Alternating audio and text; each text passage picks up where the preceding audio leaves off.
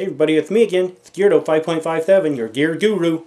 I'm down here in my bunker, my mom's basement, and I wanted to show you guys what I got over here. This here is the EMP proof room that I've got built. Now when that EMP happens, I'm going to be golden, that's for sure. It's awesome. But today I wanted to do for you a comparison review of ultra compact flashlights. Okay, I'm going to show the three, but I'm going to review right now. Okay, so what we got is at the top we have the Surefire E1B. At the bottom we've got the Streamlight Stylus Pro. And in the middle there is the Pelican L1.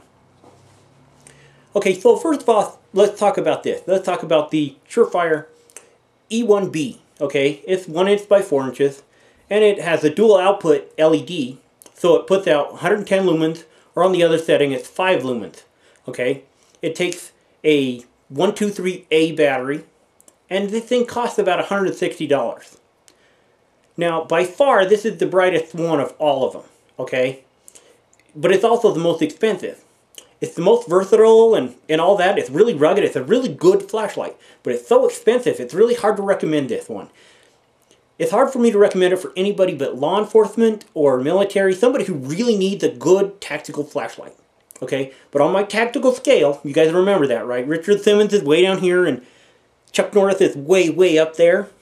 Well, this is a Bruce Lee, okay? So it's really tactical, but maybe not as practical sometimes. That's all. But it's a good flashlight. So that brings me to the second one here, which is the Streamlight Stylus Pro.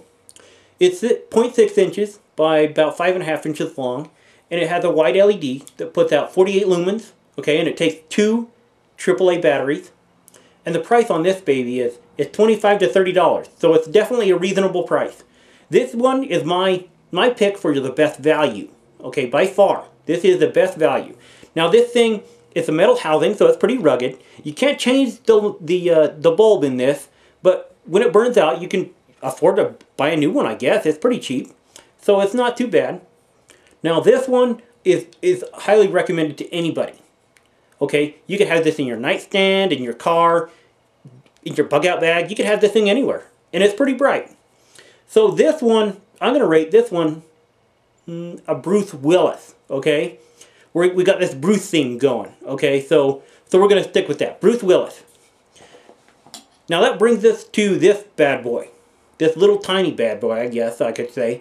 This one's the L1 from Pelican, and it's the smallest by far. It's about 3/4 of an inch by maybe 2.5 inches long. It only puts out 12 lumens, so it's not very bright.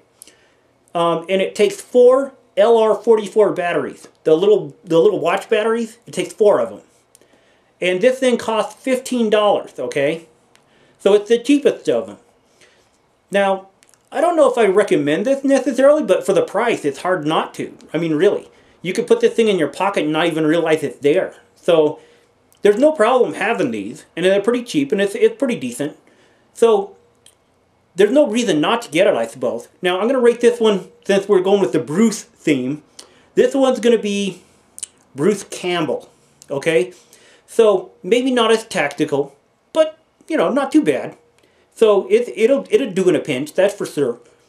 So anyway, there's my 3 flashlights. I'm going to throw a comparison now on the 3 brightnesses. Here we go.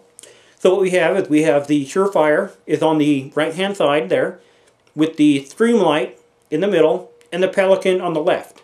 So anyway, there's the 3 flashlights. Tell me what you think of them if you own one of these. They're pretty awesome, all of them. They really all have their own place. I really thought I was going to have one flashlight that was awesome and one that was crap and it was really sucky, but really they all have a purpose. So be sure to subscribe. It's right up here. Let me know what you guys think, and until next time, stay on point.